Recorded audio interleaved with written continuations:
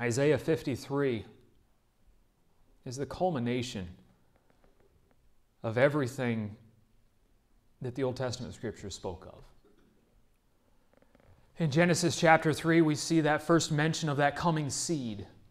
That seed is mentioned again when it is promised to Abraham, and then to Isaac, and then to Jacob, and then to David, and all who would come after, that line of that seed.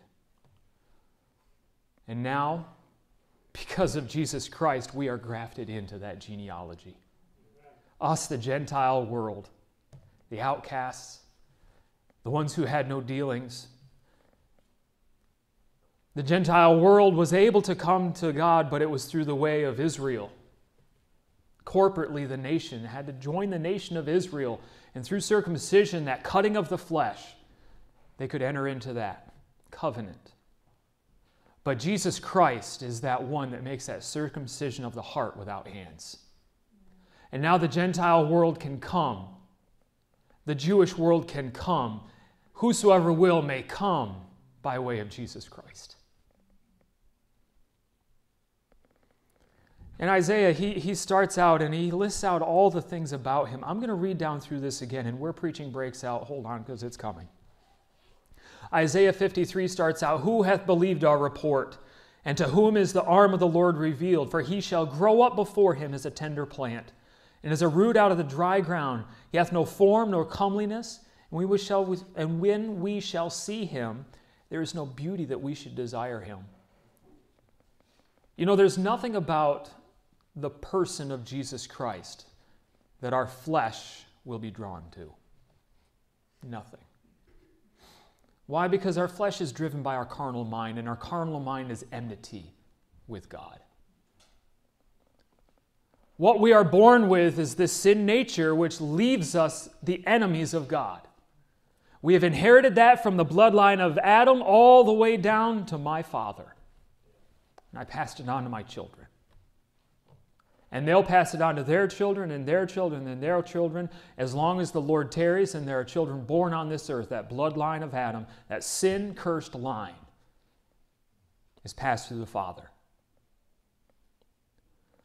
We're going to be looking at the virgin birth tonight.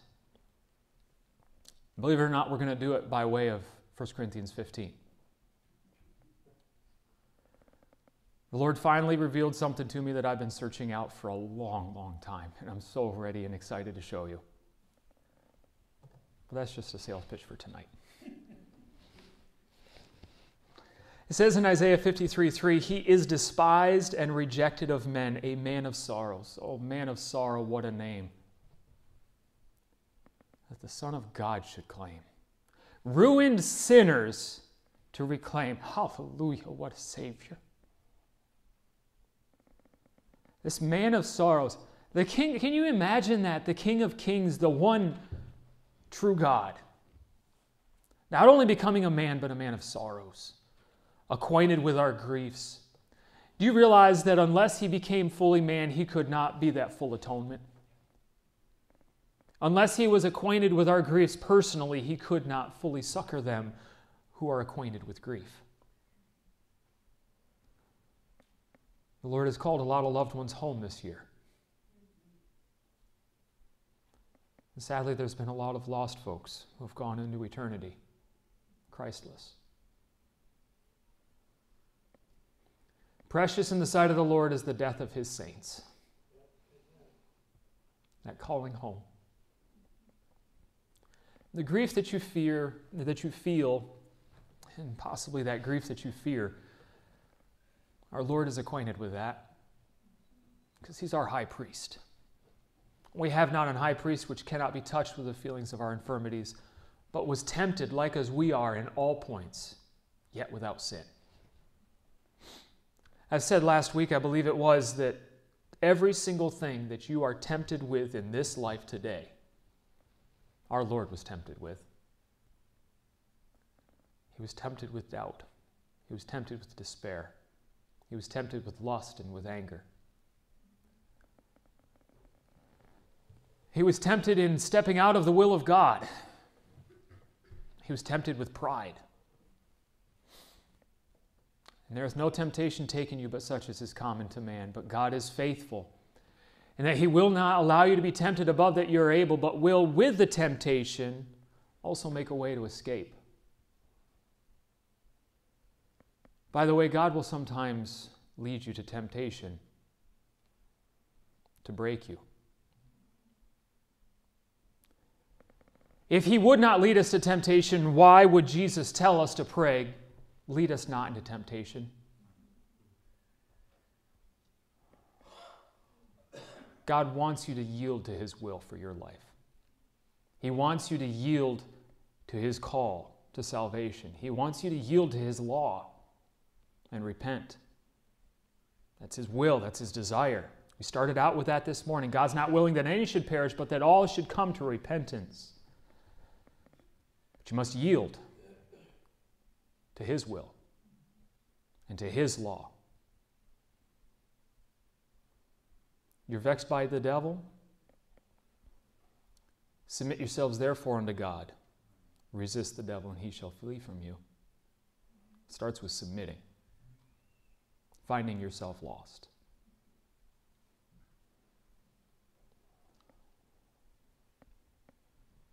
God's will is that you would bend. But if you will not bend, He will harden you with His cold until you break. He may have to lead you into temptation to finally show you what's in your heart. The way to salvation is not an easy one.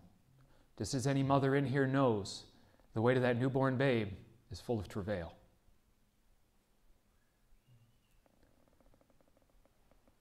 But He was despised and rejected, a man of sorrows, acquainted with our grief. We hid, as it were, our faces from Him. He was despised, and we esteemed Him not. John 1 talks of this.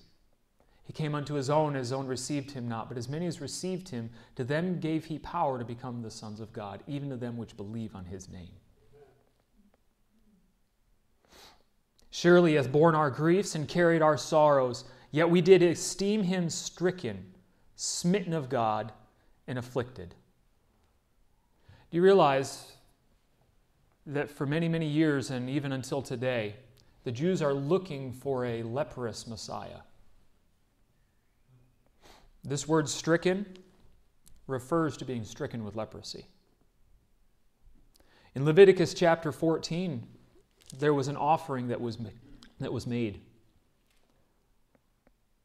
It was a dove that was brought, and one of them was slain, and the other dove was dipped in the dove that was slain and then allowed to go free.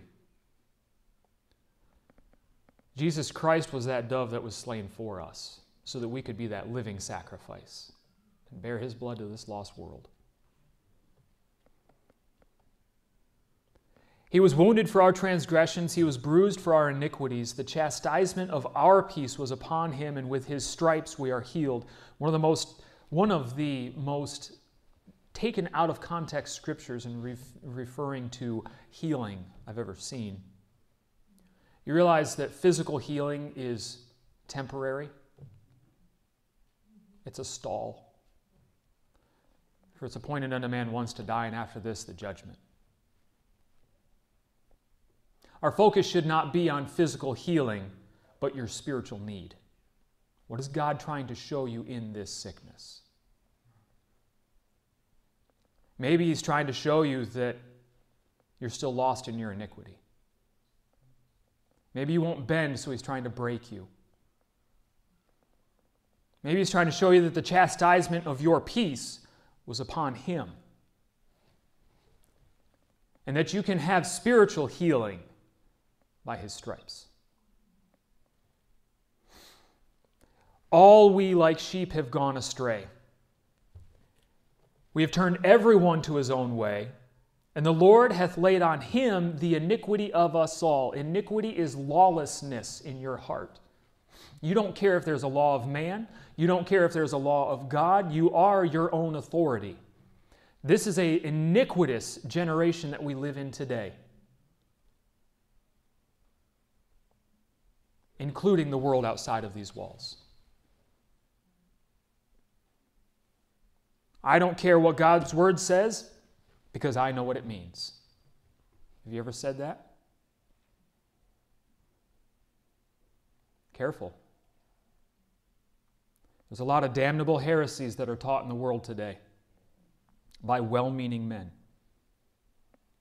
What does your Bible say? Not what you've been told it says. What does your King James Bible literally say?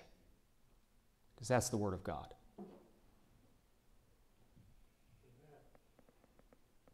The Lord hath laid on him the iniquity of us all. All we, like sheep, have gone astray. There isn't a single person alive today that is following God with all their heart, with all their mind, with all their strength. Not a single person. Not a single soul in this building is seeking God with everything that they have. There's none that seeketh after God. He was oppressed and was afflicted, yet he opened not his mouth. He is brought as a lamb to the slaughter, and as a sheep before her shearers is dumb, so he opened not his mouth. Why? Because from the moment he was born to that time he died on the cross, he knew it was coming. It pleased the Lord to do this to him. For the joy that was set before him, he went to that cross. You know what joy that was? When he was in that Garden of Gethsemane and he said, "Not my will, but thine be done. If it's possible, take this cup from me, but not my will, let thine be done."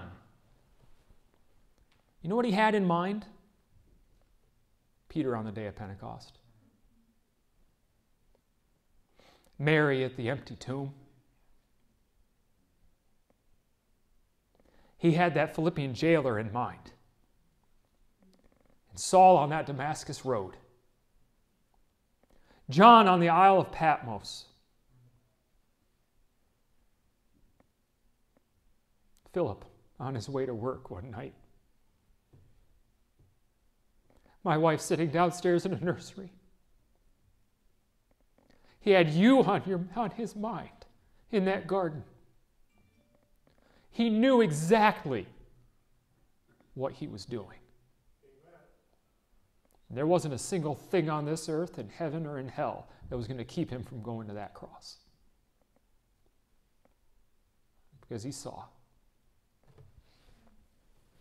He saw the 10,000s of his saints coming in glory with him to rule and reign in his kingdom. He saw you.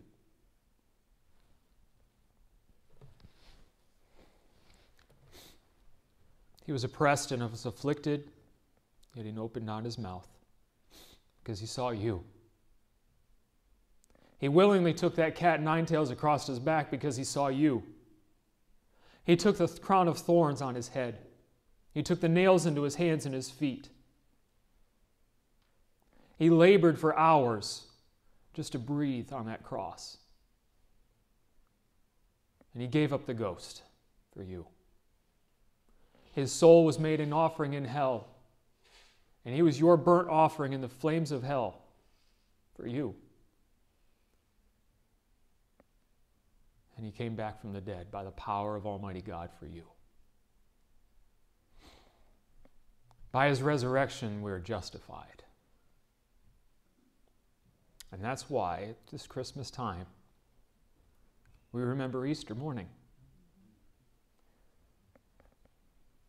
Listen, if you don't know what new life in Christ is, if you can't look at your life and say from the point where God was in you and to now, and from before he was in you and before is different, you need to seek him today. He may be working to draw you. He may be working in you to bring you to that point where you realize it wasn't that prayer you prayed, that you still need to be born again. It isn't that you've served in the church for 100 years.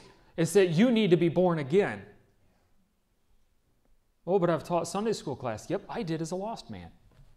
I preached from behind this pulpit, lost. God was merciful to me, a sinner. He was long-suffering. He wasn't willing that I would perish, but that I come to repentance. And he finally showed me what I was on the inside. I had put up such a barrier against him on the outside. I had whitewashed my tomb so good, it looked so nice. I even learned how to tie a tie right. I'm telling you, I looked the part. I cleaned my lips up. I hid everything. Not from him. And then one night, he finally broke me and I yielded to him and he saved me. And if it wasn't for Christmas, that could have never happened. If it wasn't for that cross that we sang about, or the cradle that we sang about. If it wasn't for, O come, Emmanuel. If it wasn't for asking, what child is this? If it wasn't for that little town of Bethlehem, there would be no joy to the world. He was oppressed and was afflicted, yet he opened not his mouth. He was brought as a lamb before the slaughter. He was taken from the prison and from judgment. And who shall declare his generation? For he was cut off out of the land of the living. For the transgression of my people was he stricken. He made his grave with the wicked, and with the rich in his death. Because he had done no violence, neither was there any deceit in his mouth. He was sinless. He was perfect. There was nothing that he deserved that he received. Yet it pleased the Lord to bruise him. And he hath put him to grief. When thou shalt make his soul for an offering for sin, ye shall see his seed. You know, when he was there on the cross, in that instant of time right before he gave up the ghost, he saw you. He saw his seed.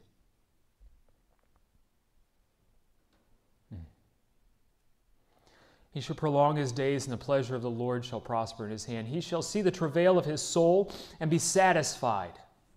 Satisfied. Can you imagine that? God the Father looking on his Son dying and going to the fires of hell for a wicked worm.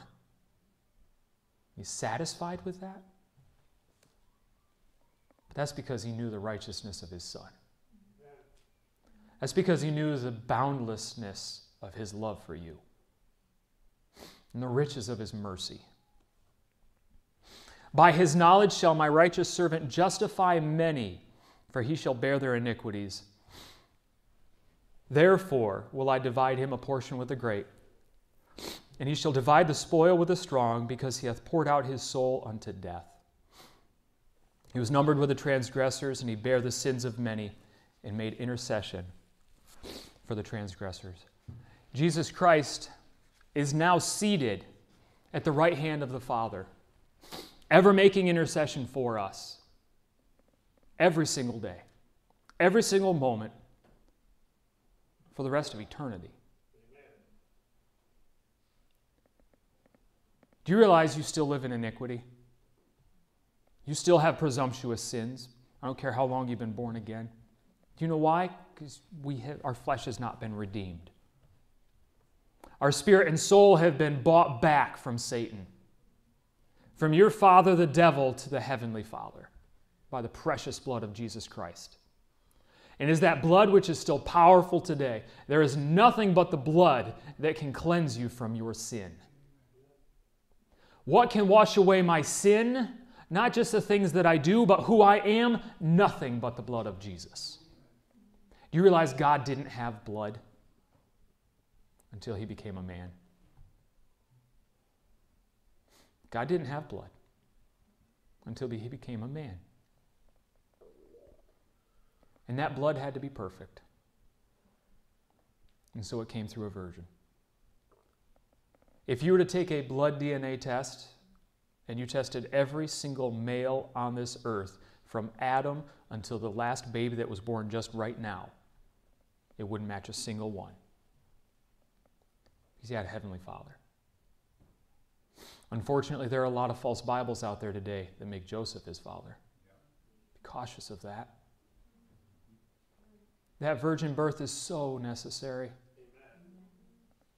We're going to talk about that tonight. Come back, please. Not just for my sake, but for your own. for the well-being of your family.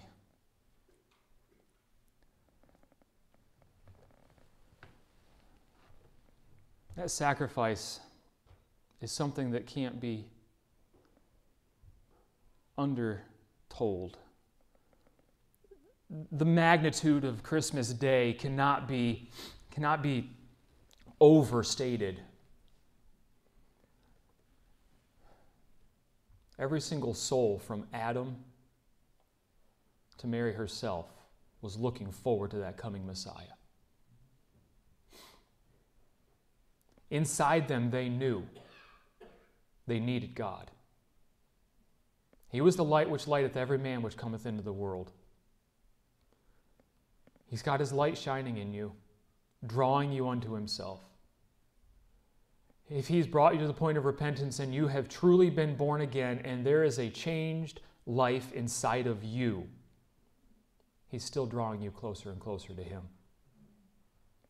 Cleanse your hands, O ye sinners. Purify your hearts, ye double-minded. Draw nigh unto God, and He will draw nigh unto you. James wrote that to Christians. There's things between you and God, Christian. There's things you willingly let in your life because you're justified in your actions and in your doings. Oh, my bitterness, I'm justified in that because I was molested as a child. My heart goes out to you. I know your pain. It wasn't your fault. But it's what God has allowed in your life to bring you to Him. I'm justified in my bitterness against God because everything that He's allowed into my life. Be careful there, friend. Be careful. Bitterness is a root that will spring up and it'll defile many. I'm justified in my affair because my husband never really loved me anyway. Justifying yourself is a sure way to spend eternity in hell. You need to be justified by the resurrection of Jesus Christ. Be careful of that bitterness that you're holding against everyone. That hatred, that pride. Be careful of that friendship with the world. Friendship with the world is enmity with God.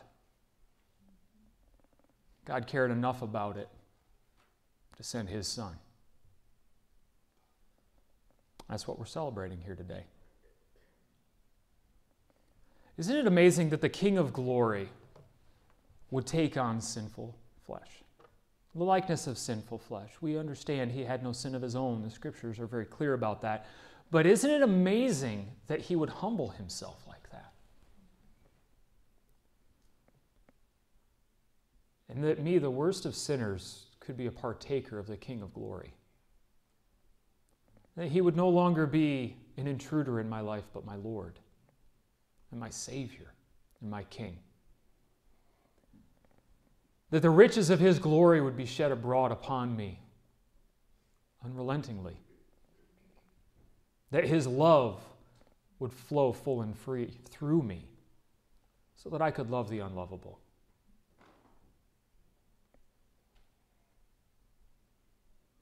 Isn't it amazing that we would gain an interest in His blood? The Christmas season is one of joy and happiness for most. There are some who will be sorrowing this Christmas, and my heart grieves with you. Please know that I love you all. I don't know every intimate detail of your life, but I know some of you are hurting right now, and I'm sorry. But God doesn't ever let a tear fall from your face, but that He doesn't have a plan for it. He's doing something with it. Jesus Christ Himself, it says in Hebrews, that He was made perfect through suffering. Why would He do any less to the rest of His children? Because He knows that's what you need. You're learning to trust Him, child of God. You're learning to find Him sufficient.